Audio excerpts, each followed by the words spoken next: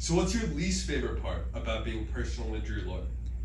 I think my least favorite part is me having to convince a client that I'm not the same stupid TV commercial that they've seen so often.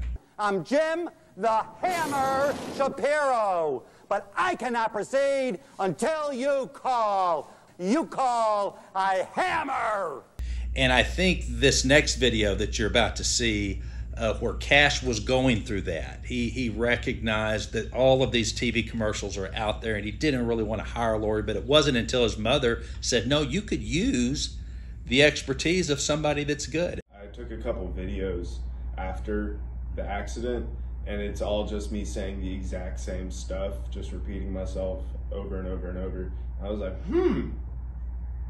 maybe I did get hit pretty hard. What made you decide to hire an attorney? My mom, because I was talking to her about it and she was like, well, I got hit by a truck a couple, years ago and I settled my case alone. But your case there's a lot going on. There are a lot of moving parts, professional help would be a good thing.